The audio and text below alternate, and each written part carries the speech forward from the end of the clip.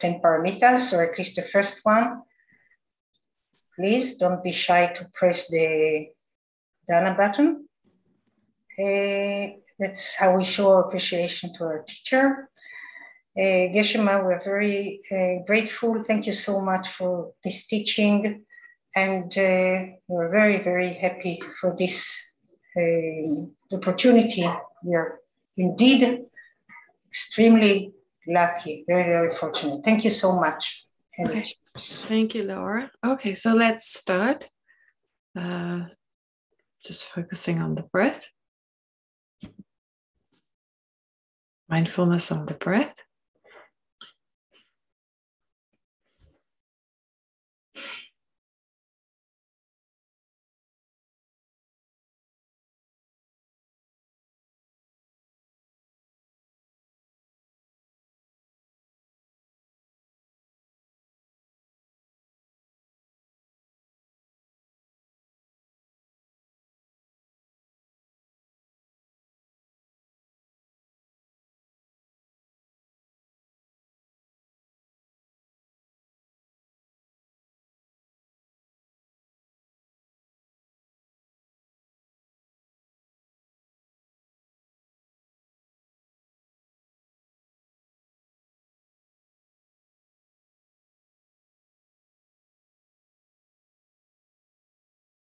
And then let's visualize Buddha Shakyamuni in the space in front of us.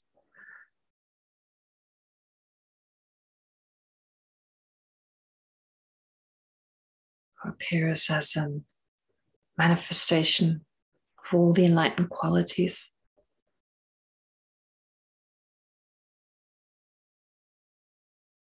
Guiding and inspiring us.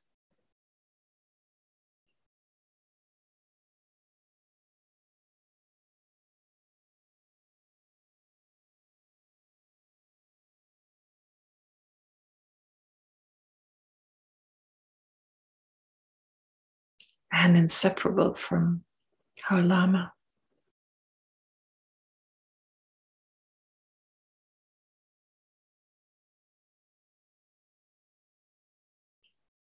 And the Buddha is surrounded by the great masters of the Nalanda tradition,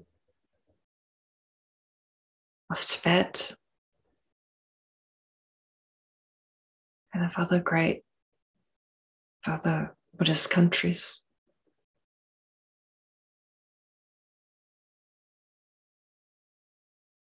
Or other Buddhist traditions.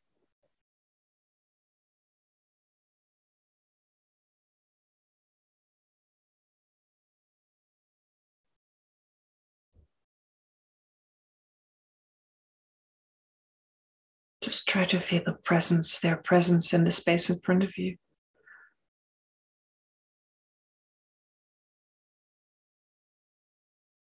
Serving as inspiration and an object of refuge.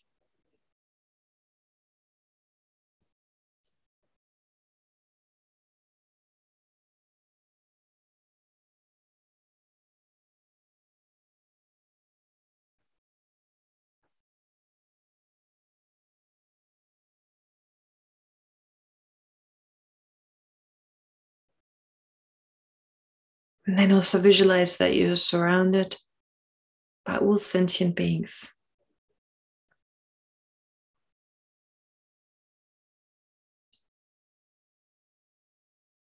That wherever you look around you, there are sentient beings suffering.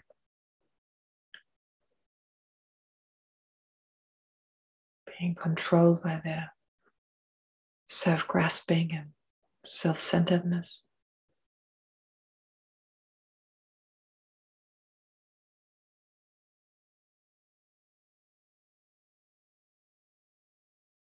Completely unaware of their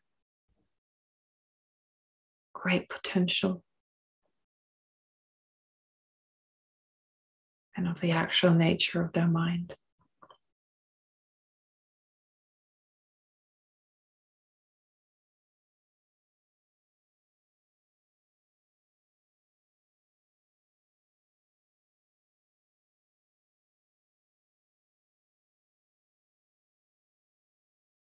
And then while focusing on all sentient beings, generate affectionate love.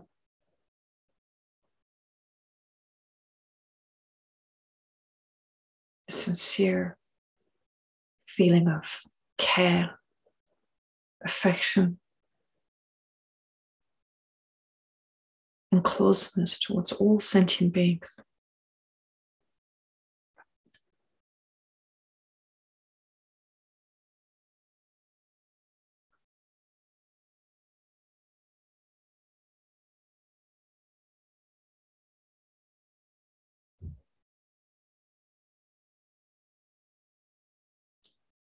And then becoming particularly aware of the different types of suffering and their causes that sentient beings constantly have to experience. Generate great compassion, a type of affection that wishes for all sentient beings to be free from their suffering and its causes.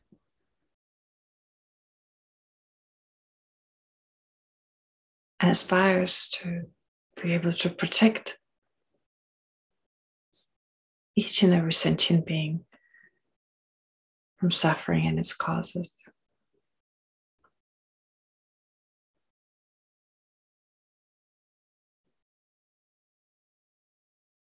That wants to help them, to guide them towards a state free from suffering.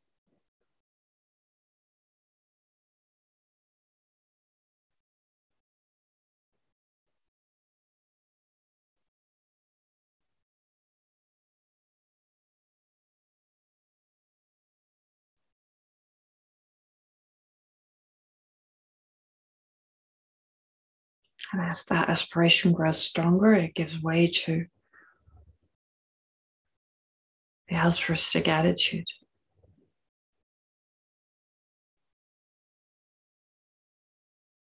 Type of determination to do whatever is necessary, irrespective of how long it may take, to lead sentient beings to a state free from suffering and its causes.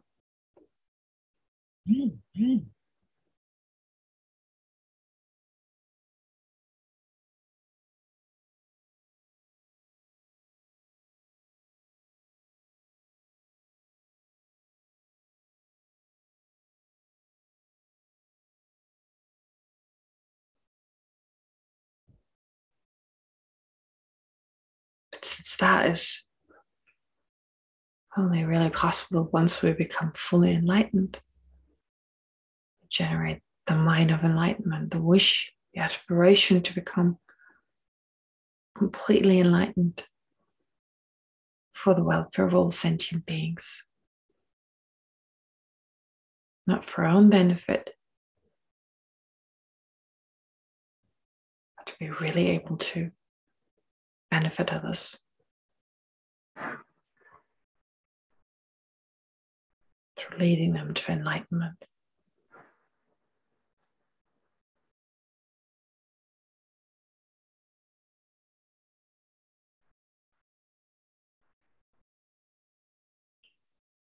And think that it's also with this motivation that we continue to study Chandrakirti's entering into the middle way.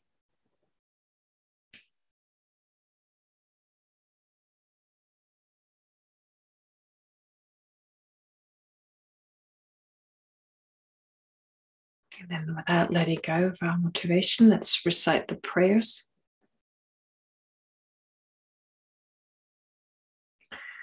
I go for refuge until I'm enlightened to the Buddha, the Dharma, and the Supreme Assembly. By the accumulation of merits of practicing generosity and so forth, may I become a Buddha to benefit all sentient beings. I go for refuge until I'm enlightened to the Buddha, the Dharma, and the Supreme Assembly. By the accumulation of merits of practicing generosity and so forth, may I become a Buddha to benefit all sentient beings. I go for refuge until I'm enlightened to the Buddha, the Dharma, and the Supreme Assembly. By the accumulation of merits of practicing generosity and so forth, may I become a Buddha to benefit all sentient beings. And to deepen our love and compassion for all sentient beings, may all sentient beings have happiness and the causes of happiness.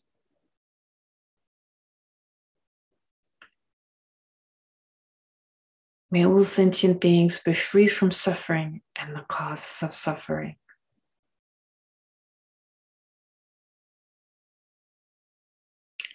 May all sentient beings never be separated from happiness that is free from suffering.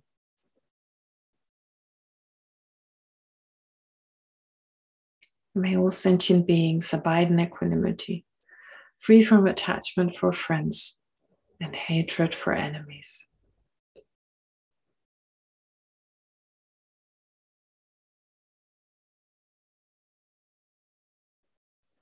And then focusing on the Buddha in front of us and the great beings around him.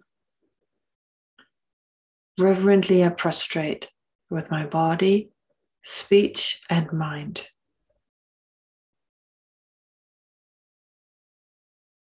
I present every type of offering, actual and imagined.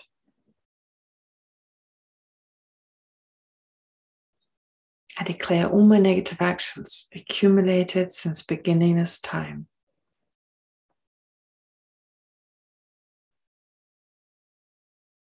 And rejoice in the merit of all holy and ordinary beings.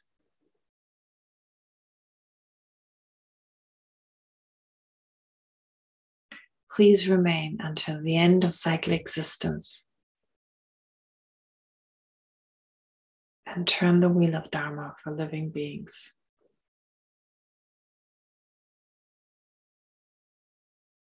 I dedicate my own merits and those of others to the great enlightenment.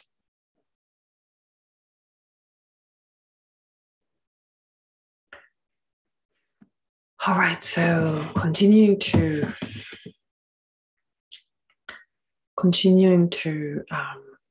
practice method and wisdom together.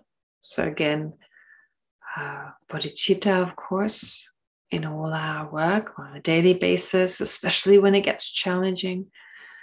Starting off, of course, the first thing we should do in the morning, as His Holiness always advises us to do, first thing in the morning, generate the mind of enlightenment.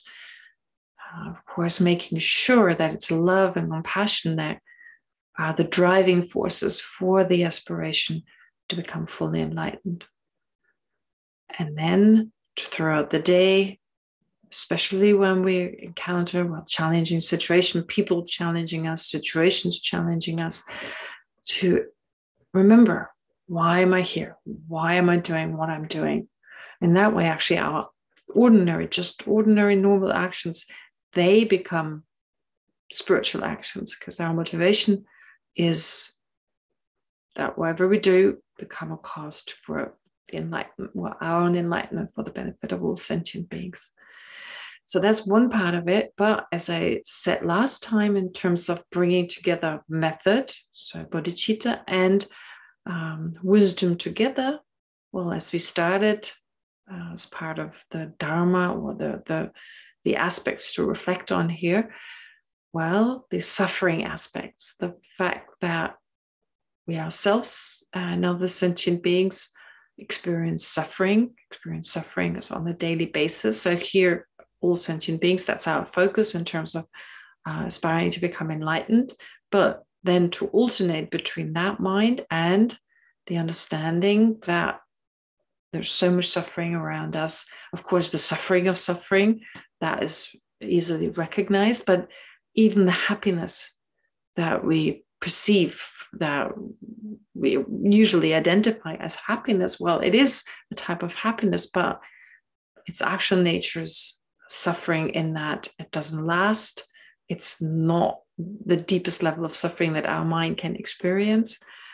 And before long, if we continue, or if other sentient beings continue with the object, whatever gives them that kind of pleasure, well, it'll turn into suffering.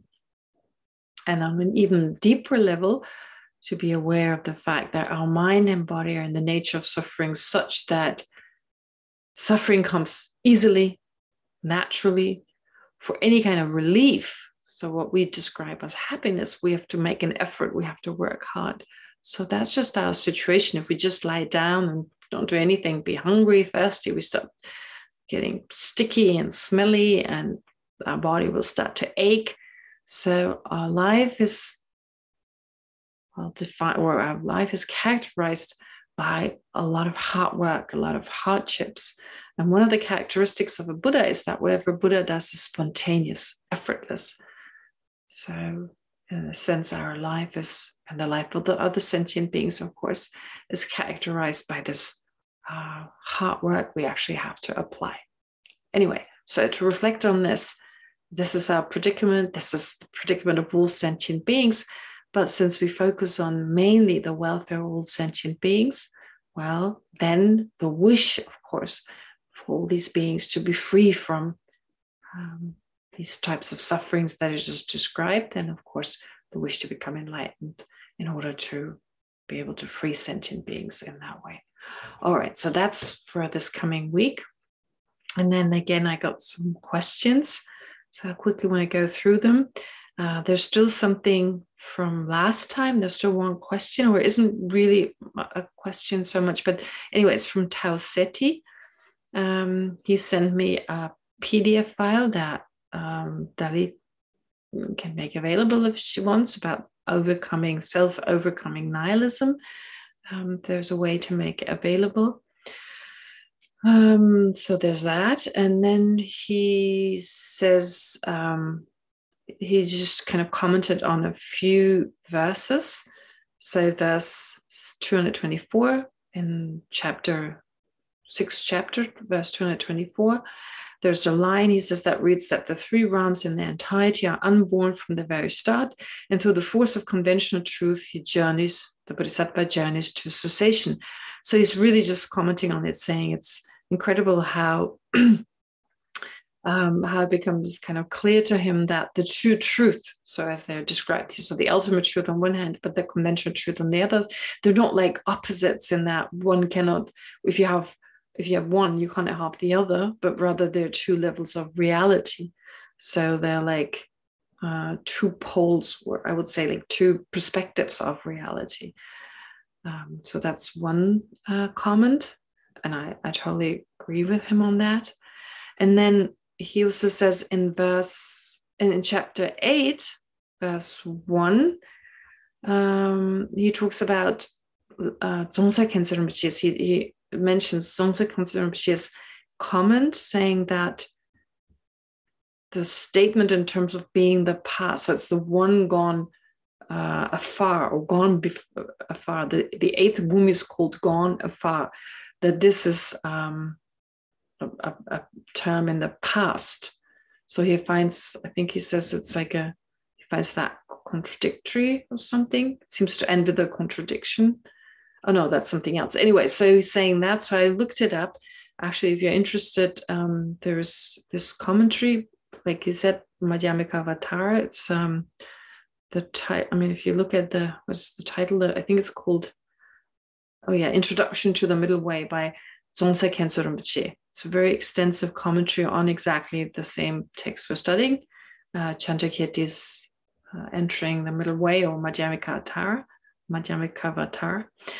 And the verses are a little, it's a different translation that he uses. It's not by Thubten Jimba, but anyway, I'm just going to the page Tao Seti is mentioning, which is 363 in the text I got.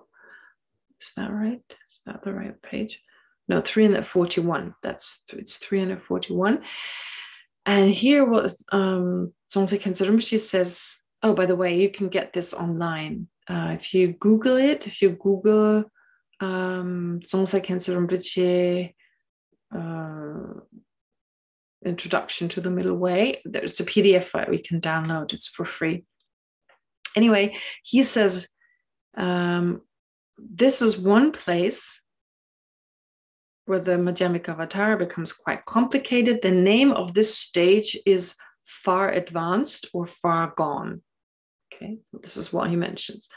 It is in past tense, so already past. In the root text, it is written moment by moment, the Bodhisattva enters into cessation. So really all it's saying, he's describing, or he's explaining in the first two lines of verse number 1 of the first verse in the 7th chapter. Well, on the first bhumi is the far gone. So far gone in the sense already having reached, having advanced far. So it's really just saying he's not, I mean, of course, he's also advancing, the Bodhisattva is also advancing, but having come thus far. And then he goes on to say that the Bodhisattva enters the cessation again and again. I mean, enters the cessation and, of course, is able to arise or exit from it again and again as well. So, yeah, I mean, I don't think there's any contradiction here, if that's what Tao Seti meant. So, yes, he's come that far. So just from the point of view of how far he's come, and he continues to enter into meditative equipoise or meditative absorptions. And of course, he's able on that level to not just enter a meditative absorption, but also in one moment, in one short moment, he's also able to exit from it as well. So such is his mental agility, what we discussed before. All right. And then he also tells it, he says then with regard to the 8th chapter, in the first verse, but here he says this seems to end with a contradiction when he says the Bodhisattva's aspirations become perfectly refined and he'll be roused by the Buddhas from his cessation. So on one hand, I guess he's saying that his aspirations have become completely refined, but still he has to be roused by the Buddhas. Well, I guess it's just the pull of the bliss of the meditative absorption, especially when the afflictive emotions are gone. And I'm not sure this is necessary for every bodhisattva, but maybe for a number of bodhisattvas, they may remain longer in this absorption than necessary. So, I mean, they haven't reached the level of a Buddha yet, or not even the 8th or 9th level. So I guess there's no contradiction that there's still this help needed. And anyway, help is needed all the way up to enlightenment assistance is needed from Buddhas and Bodhisattvas. All right. So anyway, those were Tao Seti's kind of comments, or kind of, well, less questions, more like comments. All right. And then there are questions again from the Israeli group. The first one is, what is the cause for each of the 2 minds? What are the 2 minds? I'm not sure what the 2 minds are. What I meant with the 2 minds. What is the cause for each of the 2? No, it was a beginning of question which I didn't complete. You talked about the 2 minds of the Bodhisattva, meditative mind. In one of them, he perfects the paramitas, and one of them deepened the wisdom. And I was going to ask, what is the cause for each of them? Alternatively, he uses one. Then I thought about an answer, but I asked the questions anyway. Okay, so when you say the 2 minds, you mean method and wisdom, the mind of method and the mind of wisdom? No, you said that he had a mind of meditative equipoise or as absorption. Absorption, in which he deepened the wisdom part, and other mind in which he works on the paramitas. Oh, the non-absorbed. So I talked about 2 kinds of minds. Once a bodhisattva has reached the path of seeing, there are those minds, or path consciousnesses, if you like. So there are those minds that are meditative absorptions, and there are those minds where the Bodhisattva has come out of these meditative absorptions, and there are these non-absorbed states, right? Still not those? No. I'll look it up and I'll ask. I just, okay. Did you see it in the chat? No, Delete send it. Leora, I put it in the mail because it was something that we discussed in the class, in the ebook class too. Never mind. I'll put it in in a proper way, and then I'll resend it. Thank you so much. Sure. Okay, great. Okay, then the second question is, well, we're about the different bhumis, the different grounds. We live in the present in the state of constant change, with fragile moments of past, present, and future. If we assume that we understand everything on what we learn here on the theoretical level, is the next step then to understand it on a more intuitive level?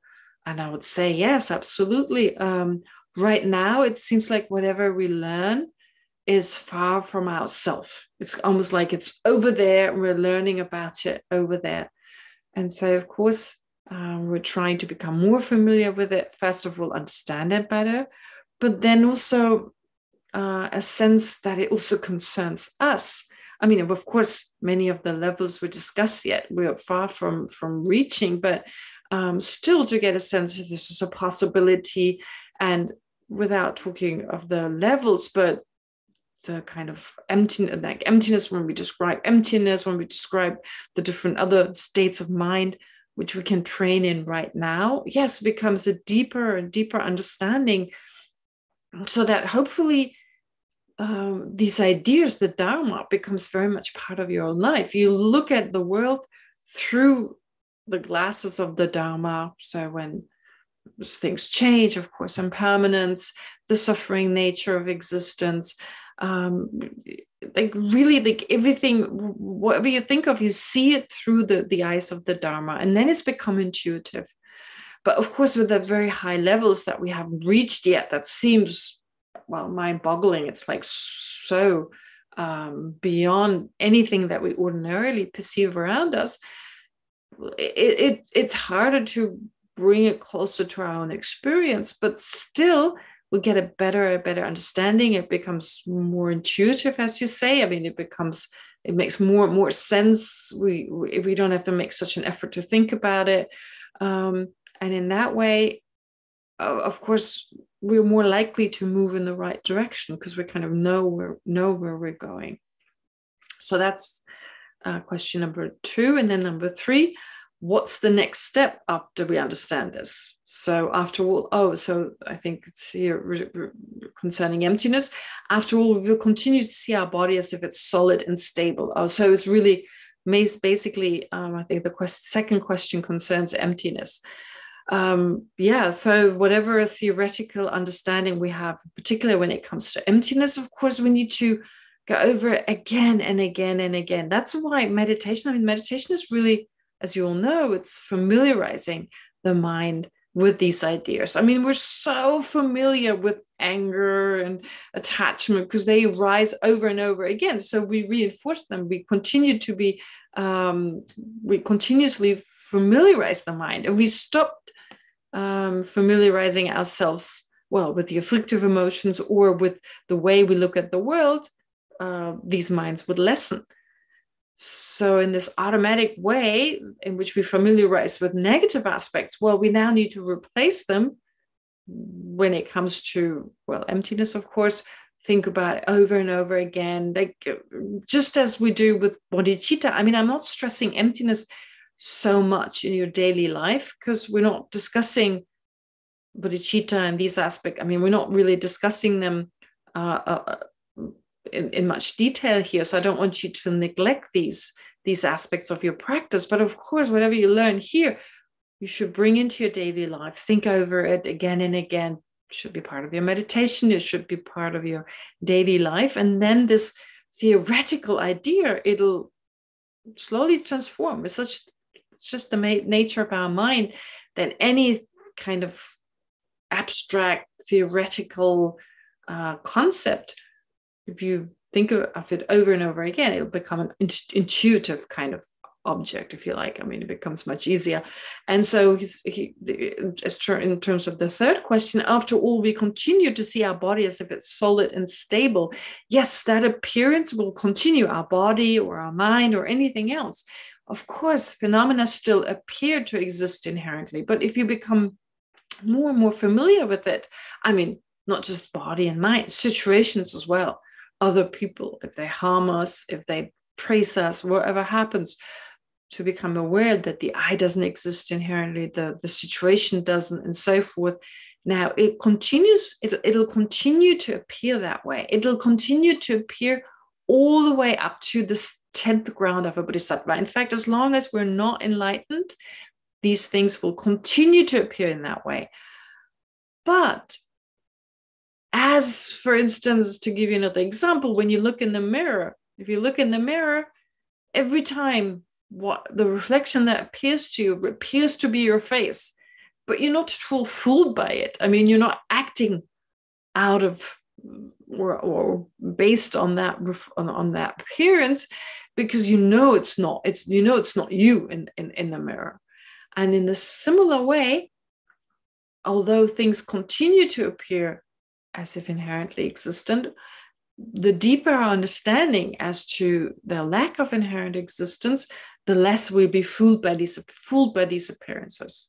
Okay, so that's important to understand. But we need to get there, and we can only get there if we really make an effort. So if we study this all the time and study, but don't reflect on it, well, it never becomes intuitive knowledge. All right, great. And then there's a question by Jimmy, but I want to answer it next time. I hope that's all right, Jimmy, that I do it next week, because I've already spent quite some time on the questions. All right. So now to go back to the text. I think we finished the 8th chapter, right? Didn't we finish the 8th chapter? Yeah. All right. Okay.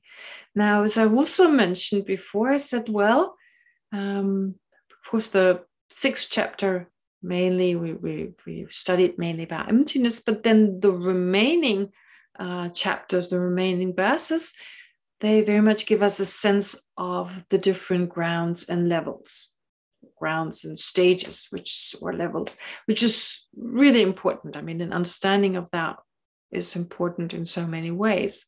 I've mentioned one of the importances, or one of the benefits of this, which is that we get a good sense of where we're going, so we're less likely to go astray. We know what lies ahead, and we can practice accordingly, get a better sense of what is important. But anyway, I thought before we continue with the other verses, I want to give you just a very short, I hope I can do it shortly. I can be short, I can be brief about this. What are the grounds and path in general all about? So to just say, just to like in this, give you a sense, a summary of starting on the first level to Buddhahood, and then just briefly say which of those levels marks which path. So I try to keep it really, really brief, but to just give you this overview. Of course, we all know Buddha, the journey to Buddhahood starts with bodhicitta. Of course, yes, it starts with a lot of practices that precede that, but to enter the Mahayana path means really to generate the mind of enlightenment. So there's this saying, every journey starts with the first step. Well, from Buddha's point of view, the first step is really generating the mind of enlightenment, that aspiration, or you could change it. Every journey starts with the wish to go somewhere. So that's the aspiration. But of course, we shouldn't forget that this aspiration to actually become enlightened is completely based on love and compassion. So a deep care and compassion. But then the next step is really, well, understanding enlightenment. All right, we want to be enlightened. What is enlightenment? Well, hopefully we've understood that before we aspire to go there. So understanding that there is something that is in the way, that needs to be removed that is in the way to becoming fully enlightened. And that this can be removed by way of removing its root cause. What actually is responsible for whatever prevents us from being a Buddha? I mean, we know there are the afflictive emotions, there are certain karmic actions, all that prevents us from becoming fully enlightened. But what is it? What is at its root? And its root is just a basic misapprehension of reality. So how can we remove that basic misapprehension and therefore everything else that it gives rise to? By understanding the opposite of that which we wrongly apprehend, which is emptiness. So after we've generated the wish to become enlightened, we need to definitely focus on the understanding of emptiness. And as with any understanding, well, it takes some time. We need to reflect upon the facts on how phenomena exist, and reasoning, logic is a very helpful tool that helps us to understand what is meant with the lack of inherent existence, which is usually, in terms of what we misapprehend, is the opposite. All right. So we understand emptiness. Okay. So in the beginning, we generate a conceptual understanding of emptiness. Now, that mind is already quite amazing, but we're not very focused. We're not on top of it. I mean, it's like we understand it, all right, but we're not going to be able to focus on emptiness all day long. But we're focusing on inherent existence all day long. It's ever present.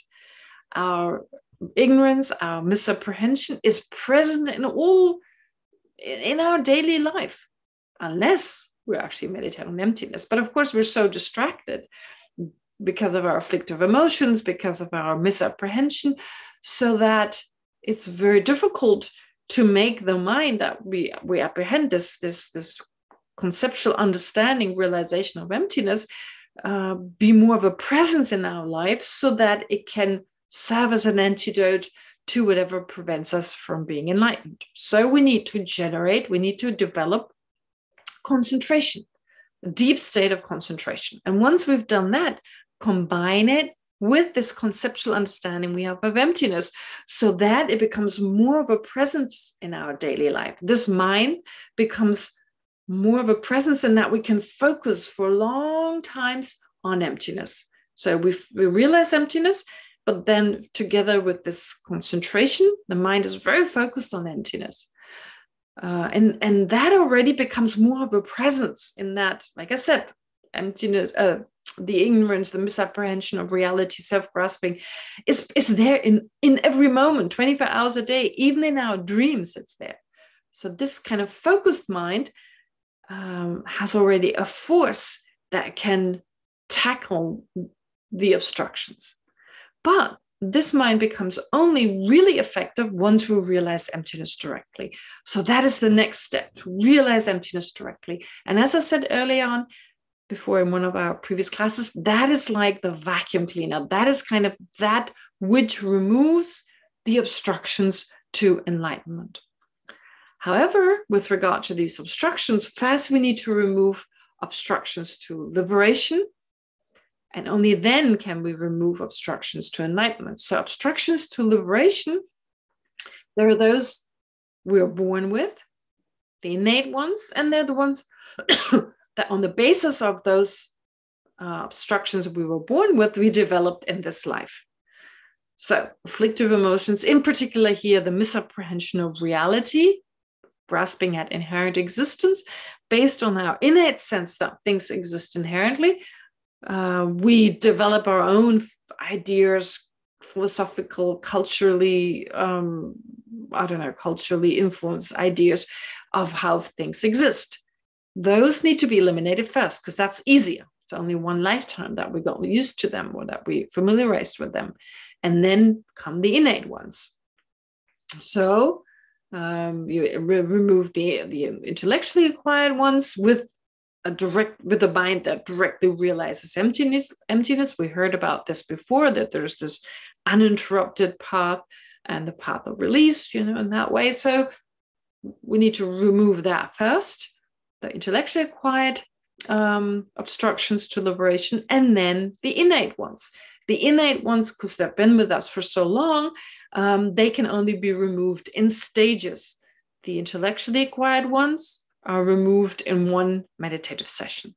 And once they're gone, then all we're left with is the obstructions to enlightenment, which are not the afflictive emotions, the misapprehension of reality. It's none of those. No, it's the imprints that were left, the imprints that were left on the mind, the residues that were left on the mind that still obstruct the mind, even if the afflictive emotions are gone. And now these need to be removed. And once the subtlest of these residues is gone, we have become a Buddha. So that is really the 5 paths and grounds. They're all about this. And then the path and grounds, they describe to you, I mean, they use these stages that you go through and say, well, this is the path of accumulation, this is the path of preparation, and so forth. All right, so just briefly, what marks the path of accumulation? The first path, that is marked by the aspiration to become fully enlightened, by the mind, the spontaneous mind, the mind that does no longer require any effort, wanting to become enlightened, aspiring to become enlightened for the benefit of all sentient beings. That marks the first moment of the path of accumulation. And then you start, as I said early on, dealing with emptiness, realizing emptiness conceptually. If you haven't realized it yet, you work on realizing it on that level and bring it together with concentration, as I also mentioned before. So once you have what's called calm abiding, this deep level of concentration, you've combined it with your conceptual realization of emptiness. The first moment you do that, that marks the path of preparation. All right.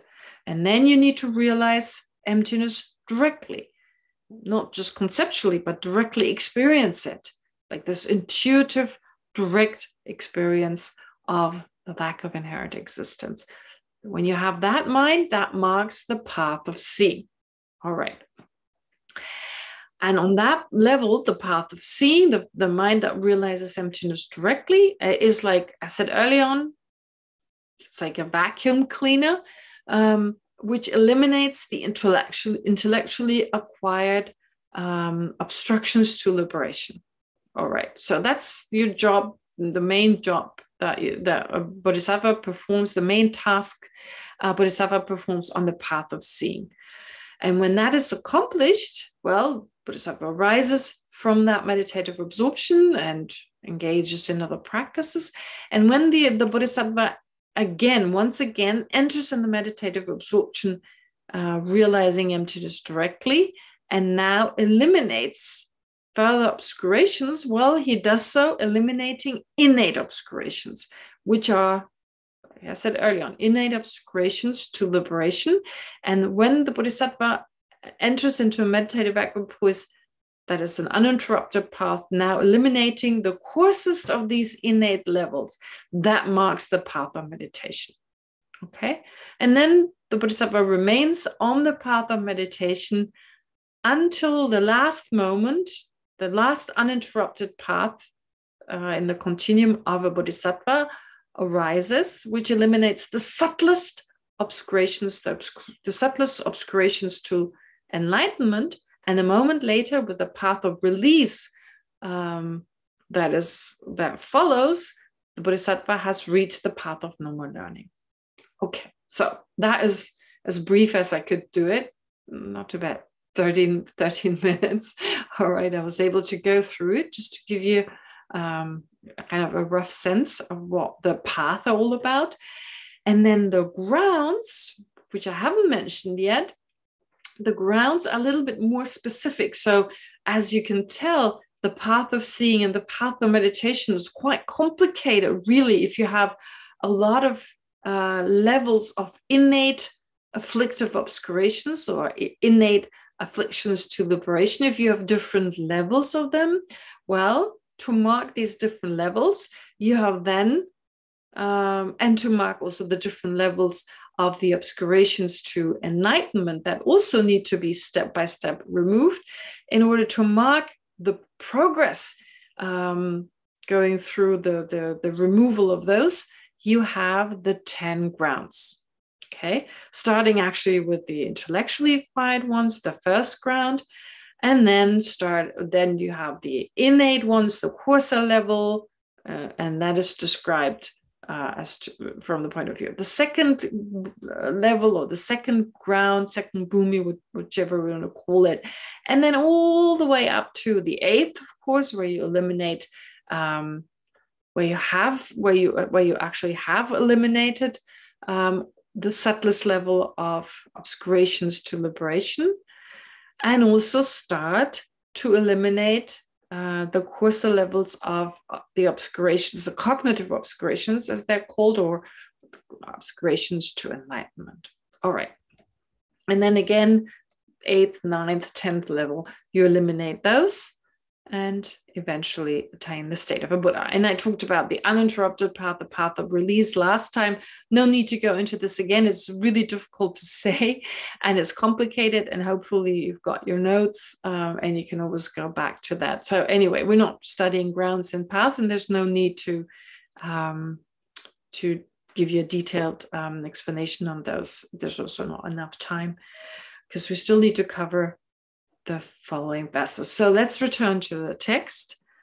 We've now reached the 9th chapter, which of course describes the 9th ground.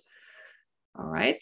Okay. So the 9th ground, perfect intellect, as it's called.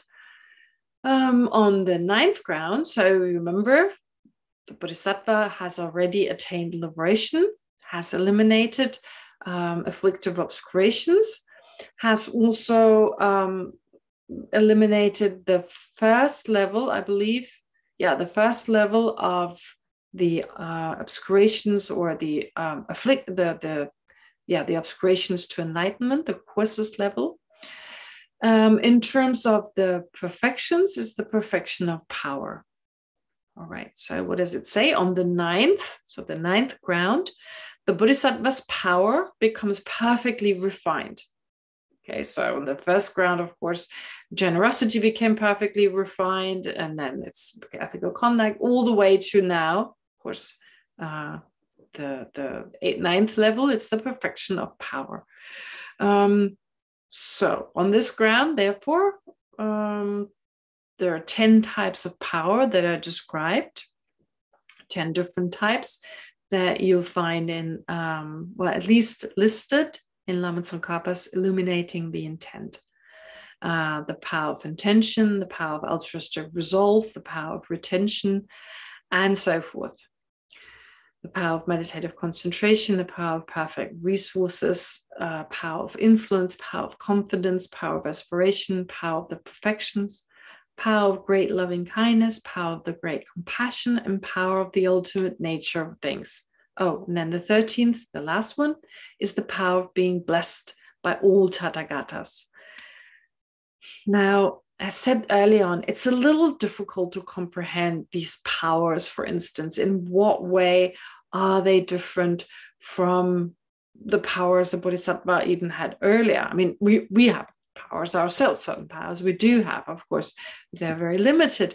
But then as you continue on the path of on the different levels, first path, second path, and so forth, of course, you develop certain powers, certain abilities.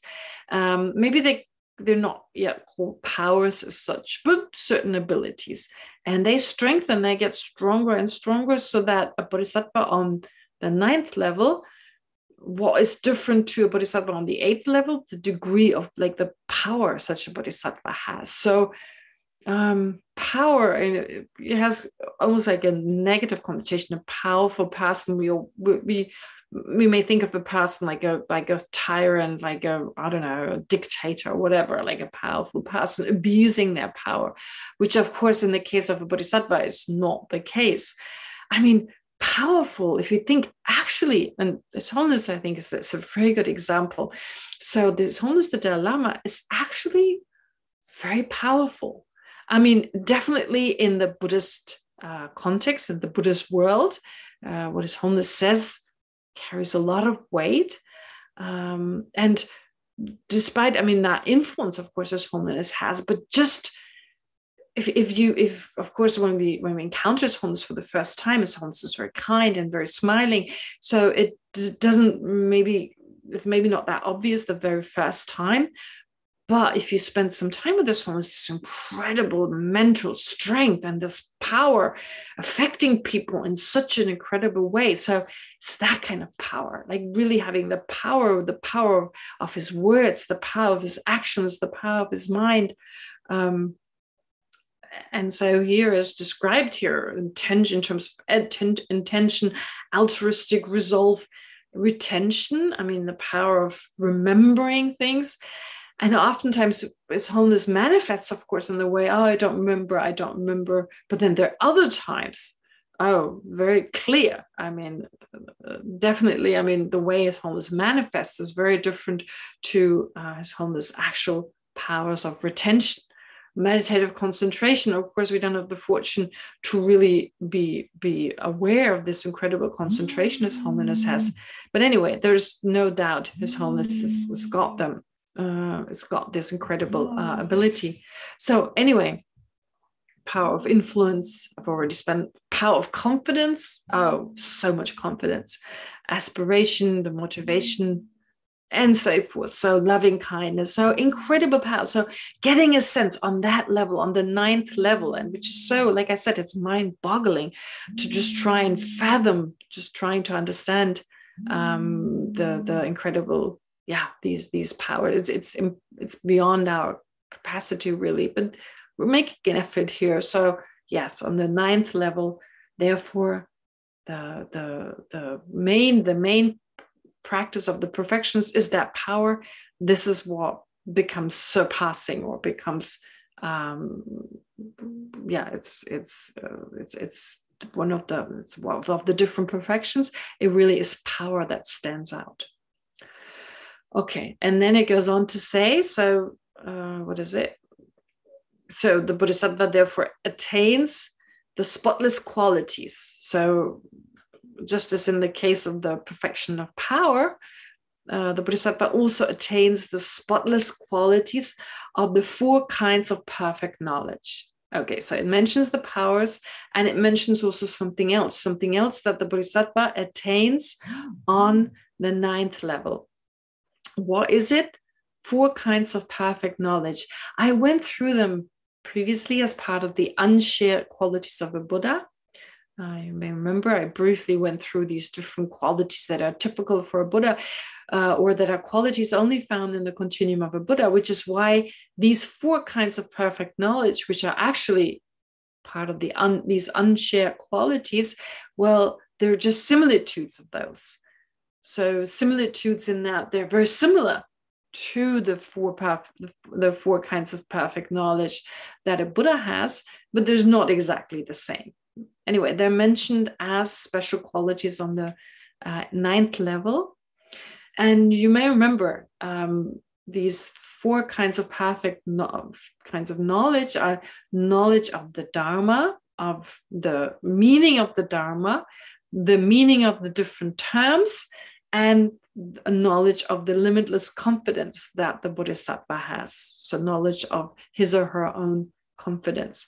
So that is usually how these 4 are described. So the Dharma, the different Dharmas, you could say the Dharmas in the sense of not Dharma, just the teachings, but Dharma of any phenomenon that exists.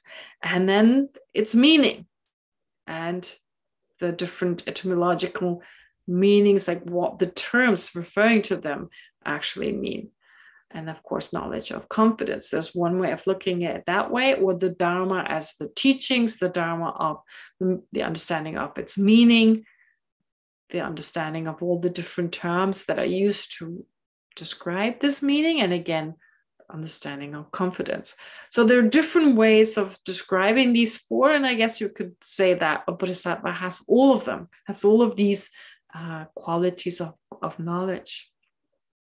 In the author commentary, Actually, Chandrakirti describes them slightly differently, but Lemon Tsongkhapa mentions the explanation that I just gave, plus the one from Chandrakirti's commentary, which again, it could just mean that on top of the qualities that have already been described, the Bodhisattva also has the ones that I'm going to describe now. So of the 4 kinds of perfect knowledge, the way Chandrakirti explains them in his other commentaries, the first one, the Bodhisattva knows the specific characteristics of each phenomenon.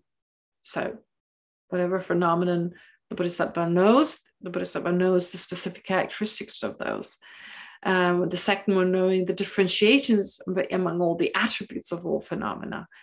And then with the third, he knows how to speak about these phenomena without confusion. And with the fourth, knows without any gaps the continuum of the causes of these phenomena. So, of course, this is just a similitude of them. The 4 kinds of perfect knowledge refer to, a Buddha knows all the characteristics of whatever exists, knows all the differences, the differentiations amongst all these attributes, knows how to speak about these phenomena without any confusion, and lastly knows about the continuum of these causes, of concordant causes of these phenomena.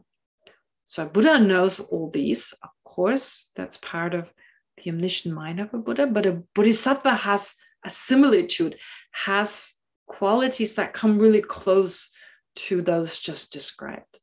Anyway, they're mentioned in Chandrakirti's text, so there's really not much more to say for the 9th level. So on the 9th level, just to say it again, the Bodhisattva attains the surpassing perfection of, or his practice is surpassing when it comes to the perfection of power, as well as attaining the similitude of these 4 kinds of perfect knowledge. As of course, even if it's not mentioned here, the Bodhisattva eliminates again a certain level of cognitive obscurations, that is, obscurations to enlightenment, moving closer towards the state where all these obscurations are gone. So that is the 9th level. And then as to the 10th level, it's described as the cloud of Dharma. Here it says on the 10th ground, they or she, the Bodhisattva, anyway, will receive the supreme empowerment of great light from all the Buddhas. Okay, so this should not be confused with the tantric explanation of receiving an empowerment. You've probably heard, for instance, that from a tantric point of view, it is not possible to become fully enlightened unless a practitioner practices tantra. But you can actually reach the 10th ground of a bodhisattva without practicing tantra. It's just not possible to become fully enlightened. So there are practitioners who practice tantra right from the beginnings, go through the path of accumulation, path of preparation, and so forth, by way of practicing tantra. And then also, of course, on the basis of having previously practiced the sutric, having the basis in the sutric practices, having the basis of that, and then based on that, definitely with regard to the 3, so renunciation, bodhicitta, and the view of emptiness, as described in the principal aspects of the path. So having a good foundation of those, a practitioner may then enter the tantric path and based on that attain the enlightenment of a Buddha. But it's also possible not to go through the paths and grounds, as I just said, through practicing tantra, but through practicing the sutric, engaging the sutric practices, practicing the teaching according to sutra, as we're studying it here, according to the sutras or the sutric vehicle. In that case, from a tantric point of view, you can get all the way to the 10th ground. It takes longer, but it's possible. However, then that last step to, reach from the 10th ground, to reach the full enlightenment of the Buddha, you need to practice Tantra. That's the tantric explanation. And if you were able to reach the 10th ground without practicing Tantra, now you need to receive initiation empowerments be the Buddhas. You need to be empowered to then be authorized to have the permission to practice Tantra, and then very quickly a Bodhisattva reaches the state of a Buddhahood. That's Tantra. And so the word empowerment is reached, the empowerment is given on the 10th ground. That is mentioned in the tantric path, but that's not what's meant here. So it's not like Chandrakirti is now suddenly talking about Tantra. No, it's a kind of empowerment that is a kind of blessing, a certain kind of blessing given by the Buddhas, those who've already become enlightened, blessing the mind of the Bodhisattva on the 10th level in a very specific, in a very effective way, so that that becomes one of the causes for the Bodhisattva to become enlightened. Of course, then you could debate, like, why does he need a blessing now? Wouldn't have received the blessing before that? What is so special about it? Actually, in the 10th ground sutra, it says it's more like a type of concentration. So yeah, there's definitely that blessing, but there's also a specific type of concentration that a Bodhisattva reaches on that level. So it's probably both. There's this blessing, receiving the supreme empowerment, and then also giving rise or receiving the supreme blessing. And then, of course, and also because of that, then also reaching this specific kind of concentration, a special level of concentration. But anyway, this is like I think I mentioned this before. It becomes really difficult to really understand, what is the 9th ground about? What is the 10th ground about? In the beginning, it seemed much easier, at least. Like I said, it's so beyond our understanding. It's so hard to fathom what all this means. It was to a certain degree, easier to talk about the 1st ground, the 2nd ground. It was much more graspable, like this is what happens. On this level, it becomes much harder on the 10th level, this empowerment and so forth. Anyway, let's check what Chandrakirti says. So on the 10th ground, the Bodhisattva will receive supreme empowerment from all the Buddhas. Okay. And his superior gnosis, or his superior primordial wisdom will reach here its perfection as well. So this gnosis or supreme wisdom. Remember, I talked about the 2 types of wisdom. In Tibetan, there are different words, Sherab and Geshe. So Sherab focuses, in some commentaries it talks about the main focus is on emptiness. Geshe, it's like having realized emptiness, the focus is more on conventional truth. There's that, but it's also that Sherab there's more of a, when it comes to Sherab, it's more like that.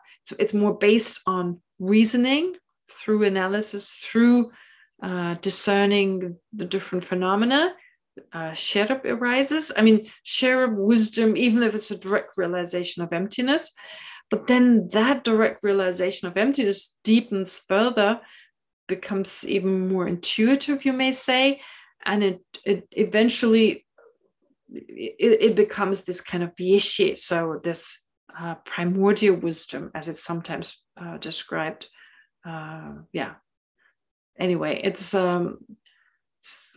seems much, it's like a deeper kind of wisdom, really.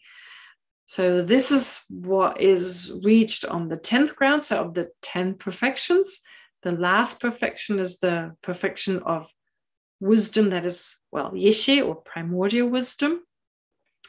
So this is the superior gnosis as Tobten Jimpa translates the term Geshe here. superior wisdom or superior gnosis will reach here, it's perfection as well.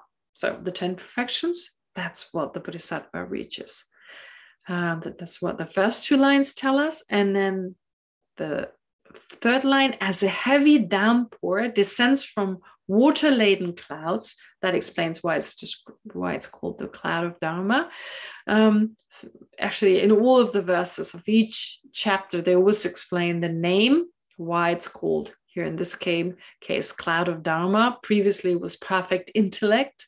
I think I forgot to mention that. I didn't mention that. Yeah. So when I said the 4 kinds of perfect knowledge, that explains why it's called the perfect intellect, the 9th ground, and the 10th ground is called cloud of Dharma. So explained here in the 3rd and 4th line of verse 10. As a heavy downpour descends from water-laden clouds. All right, so that's the analogy, the metaphor given. If you think of dry weather in India and for the crops to grow properly and well, yield the result that you're hoping for, you need these water-laden clouds. So similarly here, the teachings of a bodhisattva on the 9th ground are like these water-laden clouds, quality-laden, so filled with qualities. And from him, the Dharma rain will fall freely to water the crop of being's virtues. All right, so being able to teach in a very in a very specific or in a special way that is so special that is noted here. Of course, on all the levels, the Bodhisattva is able to teach, give incredible teaching, but that improves, of course, until a Buddha. Of course, the Buddha gives the best teachings or most beneficial teaching. That's why we're aiming to become a Buddha. But here it's mentioned just one level before Buddhahood. Wow, these incredible teachings that are like this water-laden clouds. So cloud of Dharma, teaching the Dharma in this very effective way. And therefore, being also, that's why the name is given to this ground. So with the 6 perfections, it all makes sense to us to a certain degree. We're so familiar with them. And of course, we've heard that the last 4 perfections, the perfection of skillful means, the perfection of aspiration or prayer, the perfection of power, and the perfection of primordial wisdom or superior gnosis, if you like, that those are actually all part of the 6th perfection. We've already heard that, but slightly different variations, if you like. So having practiced mainly in, like I said, skillful means, then aspirations, then power, and now teaching. So important. That's why it's so important to become a Buddha, because a Buddha guides, teaches sentient beings, and therefore, just before Buddhahood, that quality, that specific quality, is once again mentioned, because it's the highest level in terms of teaching abilities that a sentient being can attain. All right, so that explains, therefore, the verse of the 10th chapter. Like it's just one verse. So among the 10 perfections, therefore, the superior gnosis of the Bodhisattva here becomes perfectly refined. And here I'm just using Lama Tsongkhapa's commentary. So just as a heavy downpour descends from water-laden clouds to help nurture the crops of worldly beings or worldly people, this is the analogy or the metaphor. So from him, this son of conquerors on the 10th ground, this Bodhisattva, the Dharma rain will fall freely to water the crop of being's virtue. This ground is therefore called cloud of Dharma. So that concludes the 10th chapter. Now we've got 1 chapter to go. What time is it? Just one sec.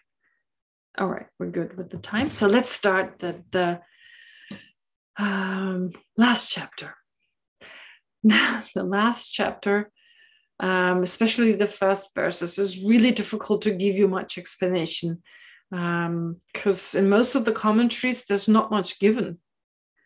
Anyway, I'll explain as much as I can, using again, illuminating the intent, of course, by Lama Tsongkhapa.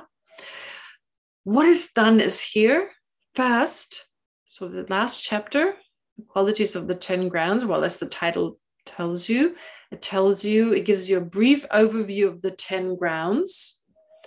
And then it talks about the resultant ground. All right, so let's look at verses 1 to 3. This tells us the qualities on the first ground. Okay, so on the first ground of the ultimate awakened mind, as you remember, it's really what the first chapter talks about. It talks about the first ground, which is also described as bodhicitta, but ultimate bodhicitta. Okay, on the first ground, you attain ultimate bodhicitta, which is, what is ultimate bodhicitta? Just to remind you, it is a mind that directly realizes emptiness and is conjoined with bodhicitta. Okay, so it's attained on the path of seeing. On the path of seeing. That's when you attain ultimate bodhicitta. So it's not just a direct realization of emptiness. It's not just that you have bodhicitta, but you have bodhicitta that equals the strength of at least the path of meditation. Because you can actually realize you can have a direct realization of emptiness that is conjoined with bodhicitta, but that is in the continuum of a bodhisattva who has not yet reached the path of seeing. Okay, because you can have gone through the path, you can have gone through the Hinayana path, through the hero or solitary realizer path, which means you must have realized emptiness. You can't reach liberation through the Hinayana path without realizing emptiness directly. But once you've gone through this path and you enter the Mahayana path, well, you have bodhicitta and you have the direct realization of emptiness, because you don't lose that. However, you haven't yet reached the path of seeing. So then there's a little bit of debate. So if you haven't reached the path of seeing, like, what do you need? You've already removed the afflictive emotions. You've removed the afflictions to liberation.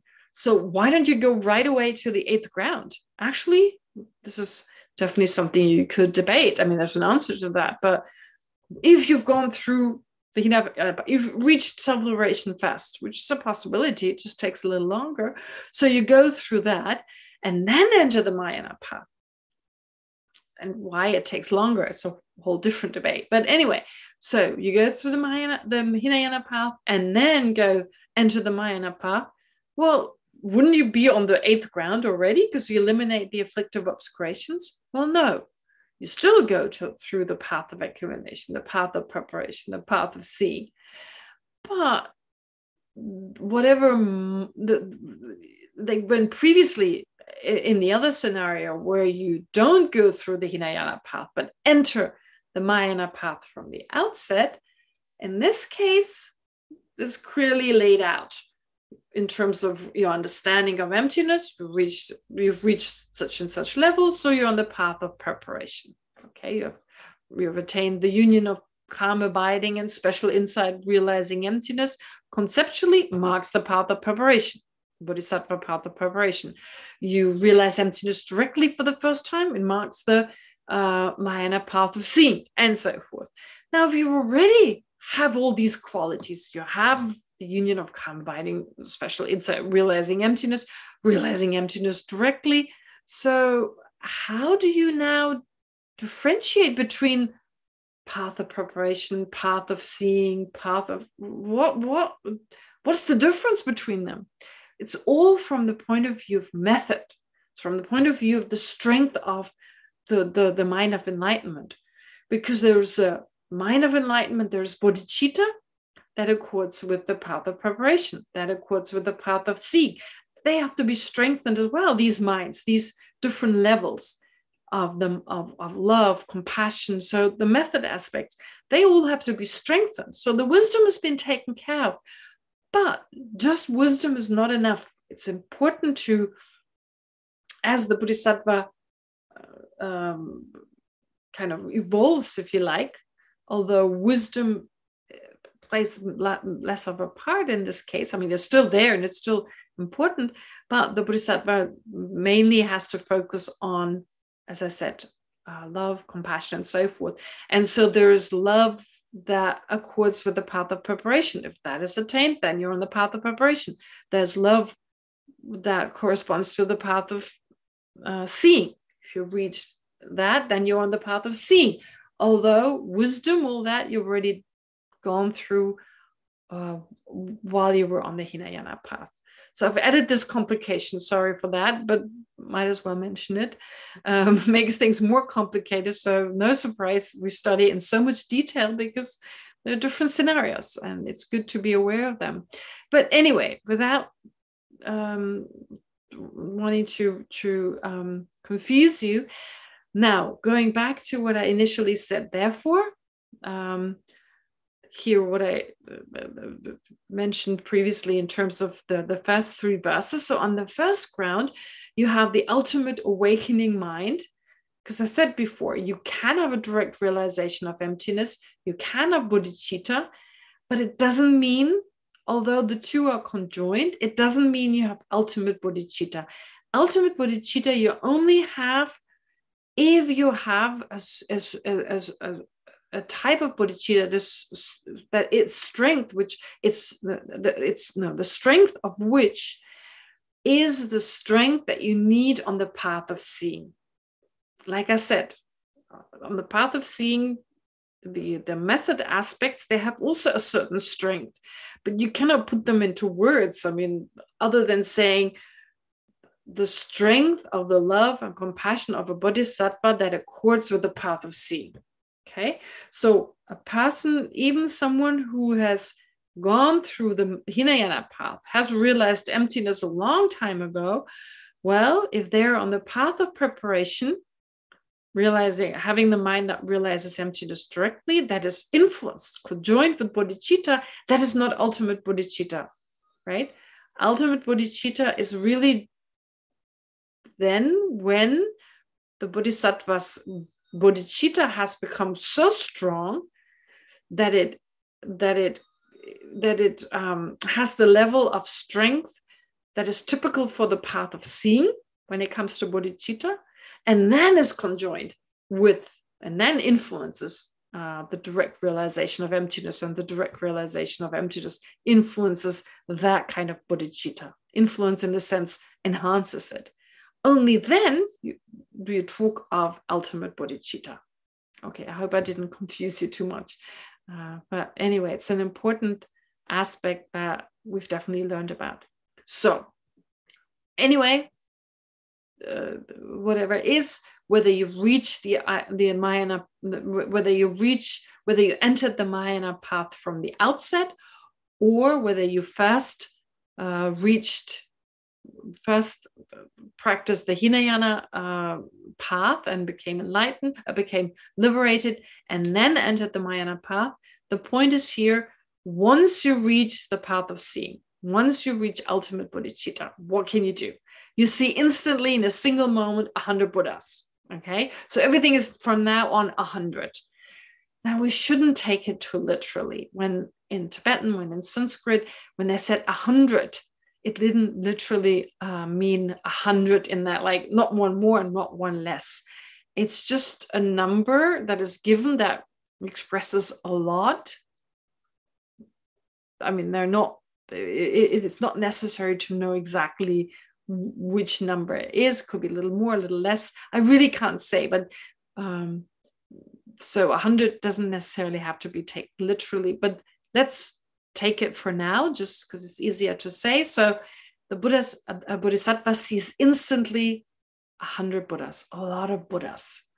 I mean, if you could just see one, you may be familiar with the fact that even when Buddha Shakyamuni was around, not everyone had the karma to see Buddha Shakyamuni, perceive the Buddha as a Buddha. That's also an aspect as well. I mean, just seeing the Buddha as an ordinary person and not realizing the qualities of the Buddha. So right now there could be Buddhas around us. We could perceive them, but we're not able to benefit from seeing a Buddha simply because we're not aware of their qualities, or the fact even that they're special. Okay, so here a bodhisattva on that level knows they're actually perceiving a Buddha, and not just one, but so many. And so in that way, that's a special quality. Knows as well that it's being blessed by all these 100 Buddhas. Okay, so being blessed by receiving whatever kind of comes from, what is this blessing anyways? Really, we use this word, what does that actually mean? I'm sure many of you know that blessing actually means to transform something into something greater. So there's some power coming from the Buddhas, in this case, that helps us to transform into something greater. So of course we have to do all the work, but that doesn't mean that there's no help coming from the Buddhas. And so, yeah, blessing in whichever form they help us to transform into something greater, what comes from the side of the Buddha is that which we call blessing. Okay, so being aware of being blessed by 100 Buddhas. That's the second point. And at that point, the Buddha, a Bodhisattva is able, like a lifespan of enduring for 100 eons. Okay, so being able to perceive all these Buddhas, being blessed by them, and knowing, well, we're also blessed by the Buddhas, definitely, but receiving this blessing and knowing, being aware of it, and then remaining for 100 eons. Actually, to have a really long life, I mean, it's great, because the problem is, I mean, our lives are so short, really. We finally got it figured out. We have a better understanding. We don't make the same mistakes as we used to, and then we die. I mean, I'm not saying we all become wiser as we grow older. I'm not saying we don't make the same mistakes, but in general, to have a sense, have a longer life, we can accomplish much more. So that's definitely a huge advantage. And it goes on to say, the Bodhisattva will know perfectly what came before and what will follow.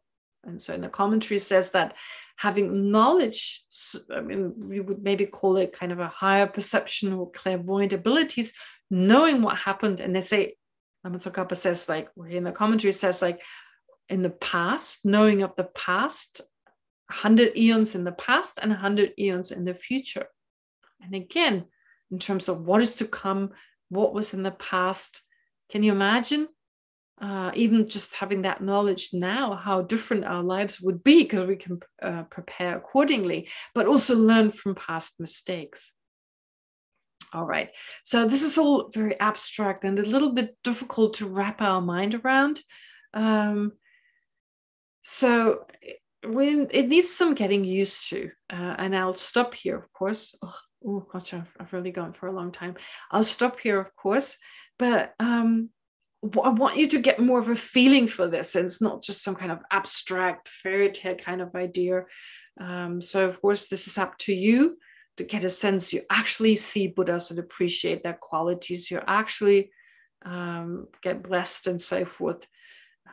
So to really get a sense for what that means, that it's more graspable, and graspable in the sense that it affects us such that we feel, I want to reach that level. That's amazing. Okay, but the best time to do that would, of course, then to meditate on it. So let's do that.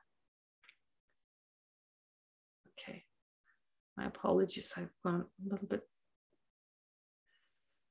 longer than I intended to, but anyway, got some time left for meditation. So today we covered a lot. So let's first take a moment to just let go of any confusion, exhaustion, and so forth, and just focus on the breath.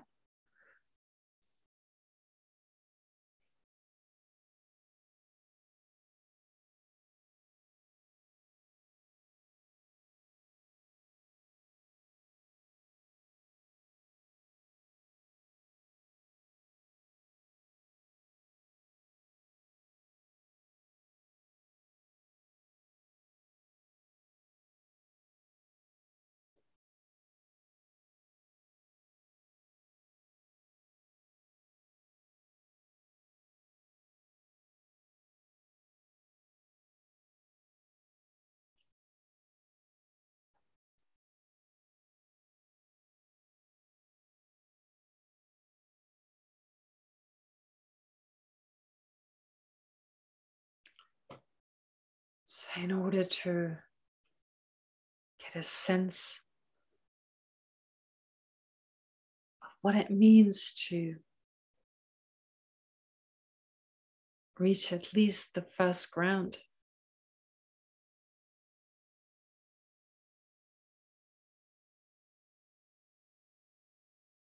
according to Chandratirti's description here,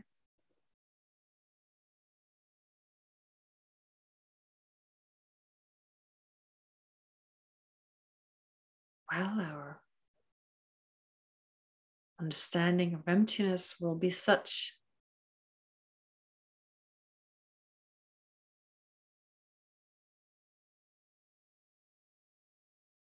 that it's conjoined with calm abiding and directly realizes emptiness.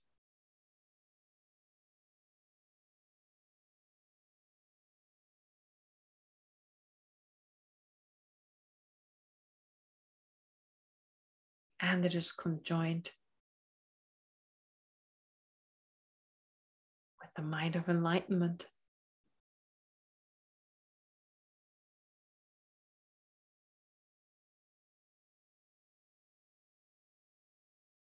That has a special strength that is typical for the path of seeing.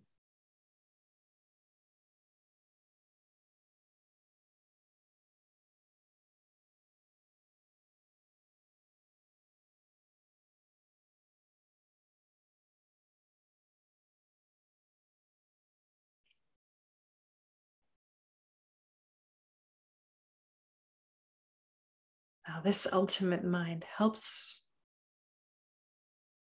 or enables us to perceive 100 Buddhas.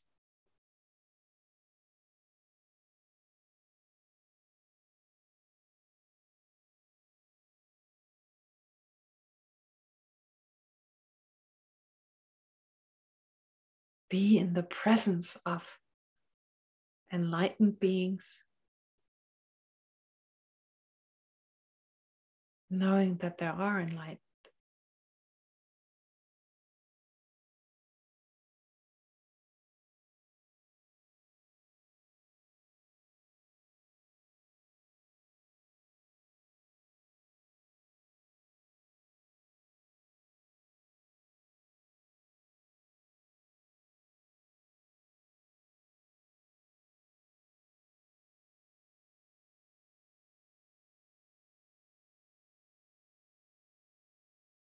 Not just having the sense that they're ordinary,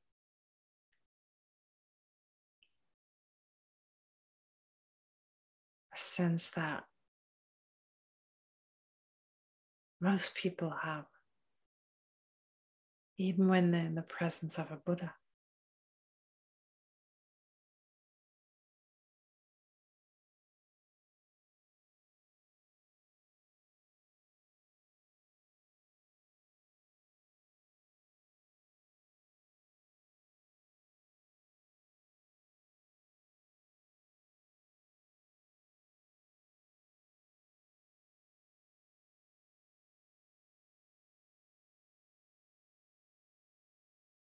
Also, on that level, we receive the blessings of all these 100 Buddhas and are aware of those blessings.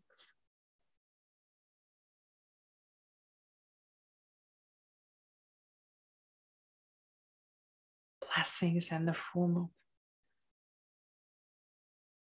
feeling joyful just thinking of these Buddhas.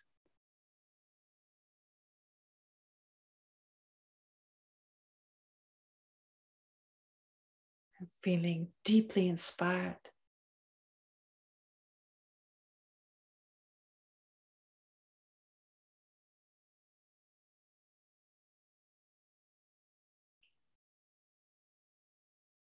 by their qualities and by their actions of body, speech, and mind.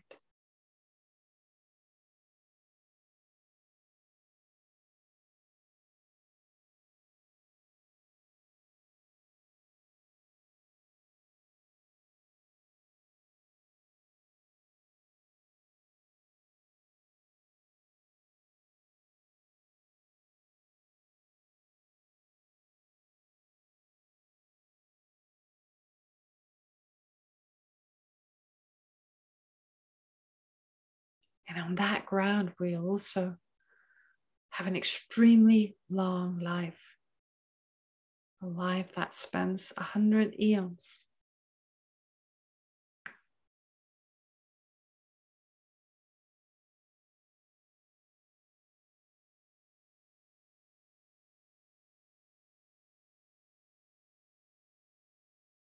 Being able to accomplish so much more.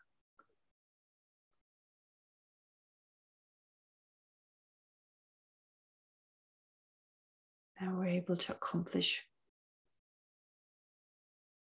with our short life right now.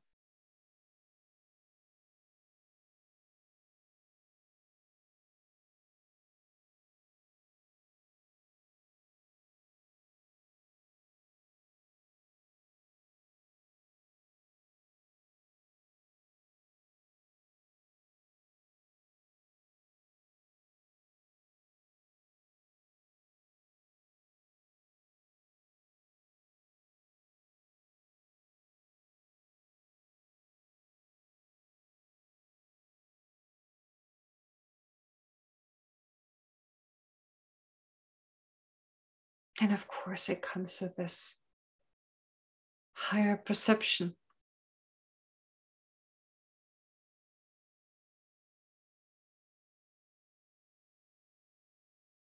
Or knowledge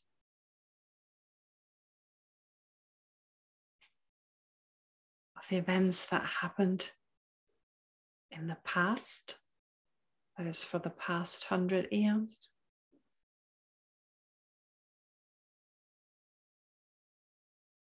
And the events that will unfold in the future.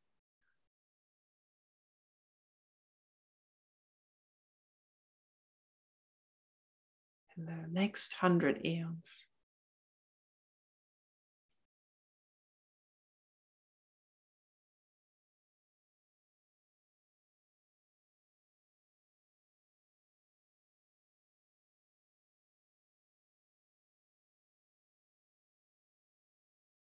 A knowledge which once again helps us greatly to progress in our practice.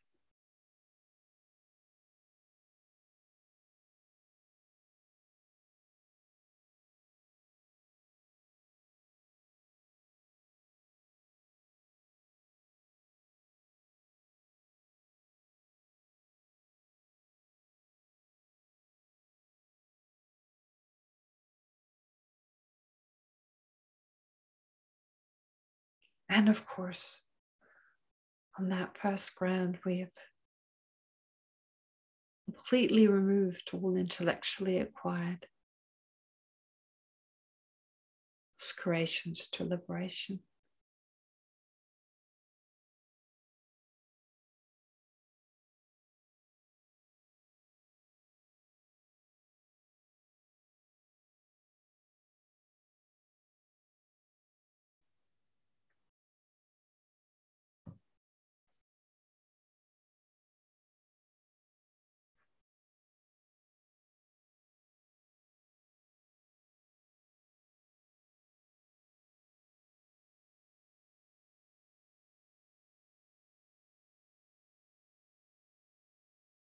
So even though due to our ordinary, limited sense of ourselves and others, all this may be hard to believe, hard to fathom.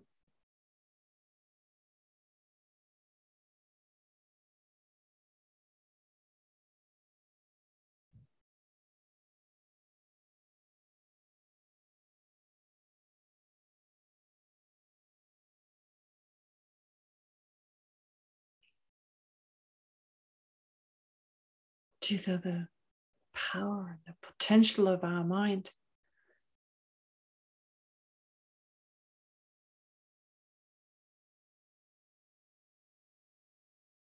we can reach such a state, but even greater states that go far beyond that.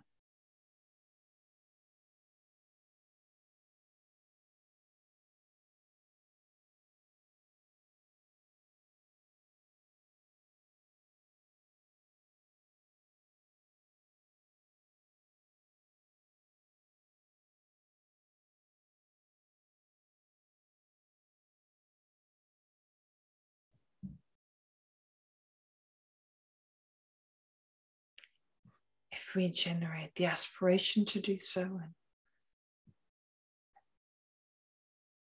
engage in the practices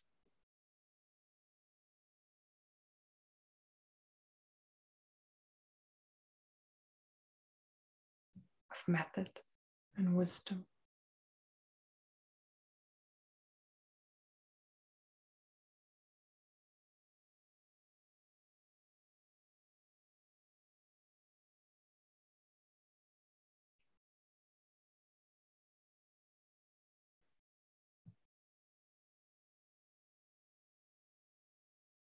So now to conclude this short analysis, whatever insight or whatever conclusion you have come to, take a few moments to single-pointedly focus on them.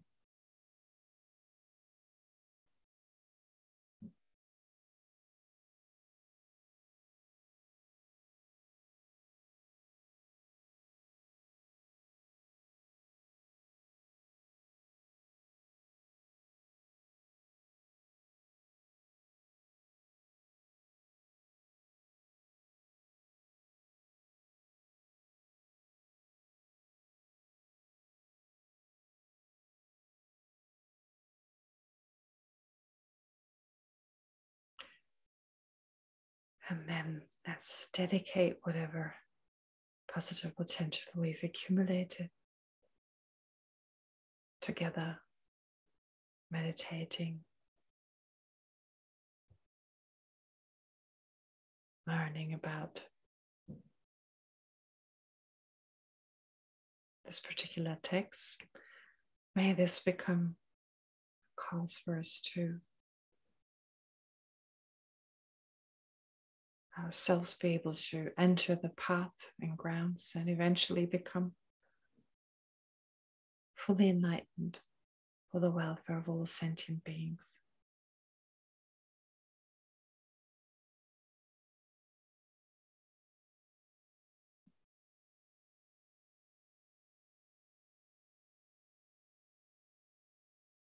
May this also be a cause for our lamas, our great masters like His Holiness the Dalai Lama, to have a healthy and long, long life, so that they continue to teach us through their example and their words.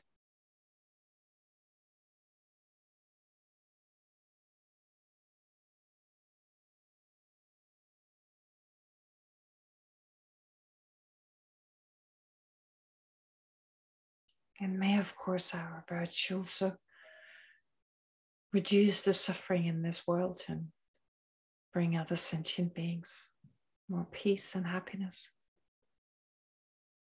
May it help those like Geshe and Tali Luband and everyone else who's sick to quickly get better. May it reduce the hatred, the greed, and all the other destructive qualities in the minds of those responsible for all the armored conflicts in this world taking place right now.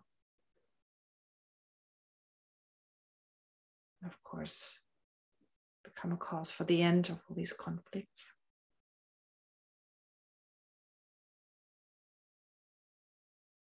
And may have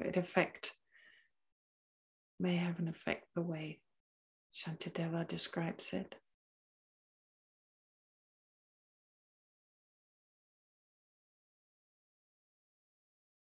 May all beings everywhere, plagued by sufferings of body and mind, obtain an ocean of happiness and joy by virtue of my merits. May no living creature suffer, commit evil, or ever fall ill. May no one be afraid or belittled with a mind weighed down by depression. May the blind see forms and the deaf hear sounds. May those whose bodies are worn with toil be restored on finding repose. May the naked find clothing, the hungry find food. May the thirsty find water and delicious drinks. May the poor find wealth, Those weak with sorrow find joy. May the forlorn find hope, constant happiness and prosperity. May there be timely rains and bountiful harvests. May all medicines be effective and wholesome prayers bear fruit. May all who are sick and ill quickly be freed from their ailments. Whatever diseases there are in the world, may they never occur again. May the frightened cease to be afraid, and those bound be freed.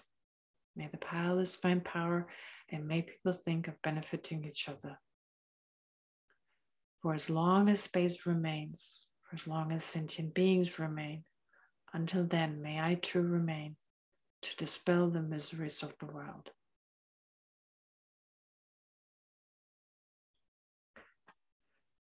All right, thank you. Okay, so just to remind you, of course, your focus should be, again, bodhicitta. Of course, it should be wisdom as well, but don't need to mention that. But then with regard to method, so bodhicitta combined with an understanding of the suffering nature for ourselves and others. And then have a great week. Be safe, and I'll see you again next Sunday.